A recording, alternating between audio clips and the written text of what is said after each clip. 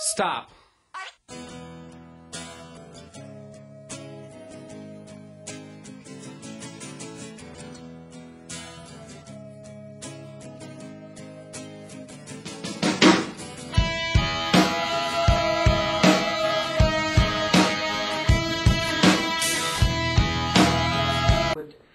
Like the shift is so much greater than just saying let's create a tent city, or let's, you know, I mean those are all obviously would benefit the individuals today, but I don't think in the long run it speaks to our children or our grandchildren or. But you know what I'm thinking, because it's a real criminal offense right now what every every level of government is doing. Like I include, you know, our First Nations in that, in this, is that, you know, the solutions, you know, seem fairly simple, but you know, nobody is willing to take the risk of investing just, you know, 5 or 10% of, you know, their new housing and that into housing. Nobody's willing to take the risk, especially from the corporate end, of, you know, saying, you know, 5 or 10% of their money and their profit going into community solutions.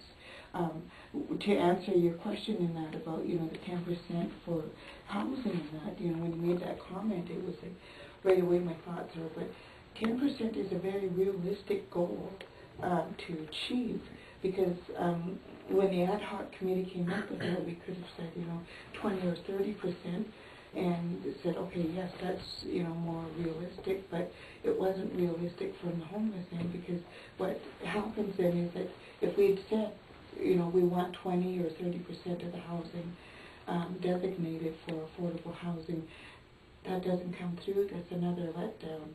It's another letdown for the person who is at risk of becoming homeless, and that is 100%, you know, letdown for the people who are currently homeless. So, you know, 10%, yeah, that was realistic, because it's like, okay, well, 10% is not going to make a big dent on the people who would be living in a housing project. Like, for instance, the Wing building, I think, over just off of the Claremont Road, you know, that's in receivership as far as I know, but, you know, if 10% of that was designated as affordable housing, that would, you know, get, you know, 10 families off the streets. If we had every project at 10%, that would, you know, get our homeless problem under control. Right now, it's going out of control because that gray area is closing. And so it's like, okay, well, when I was talking to some people that work in the emergency shelters, they were saying about 20% of their population is the working poor. They're people who have jobs, who aren't on income assistance, and what are they getting from society? You know, we're paying taxes. We're paying into everybody's taxes, and we're getting nothing back. We're not getting our basic needs met. But yet, you know, we're still plugging away at it. We're still, you know, contributing to society through our work, through our coming out to meetings like this. We're still contributing in multiple ways. So 10%, you know, if we were to grab that 10% and put those people in that housing, I would look at it from this point, because, you know, I look at it from a sales point of view, that, you know, real estate people need to look at this like saying, okay, well, if we don't give them 10%, that's, you know, that's one more family dead on the streets. That's one more person dead on the streets, literally dead here in Victoria.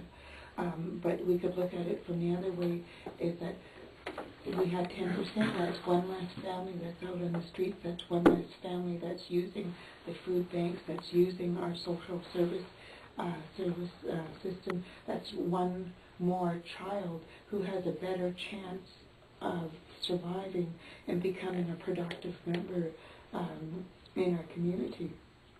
That's the sales point that I would use to the real estate people to point it out in that avenue. But currently, right now, just through one agency, through the Open Door, there was 80 people who died last year. What did they die of? You know, malnourishment, being exposed in the elements that aren't so friendly, from the weather elements, and then our society in itself is not friendly.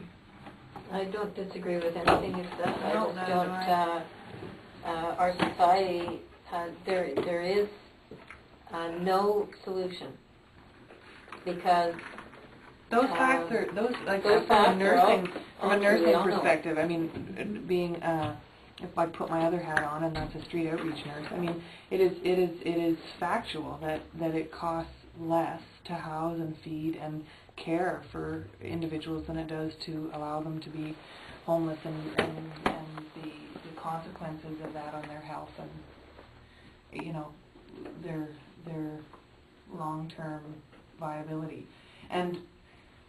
But that's the back to the general question that we've asked, is it solvable? Because I mean, those facts are known. They're known from everybody, from the Prime Minister all the way down to the frontline service providers, to those without homes, I mean, it's known. So then what?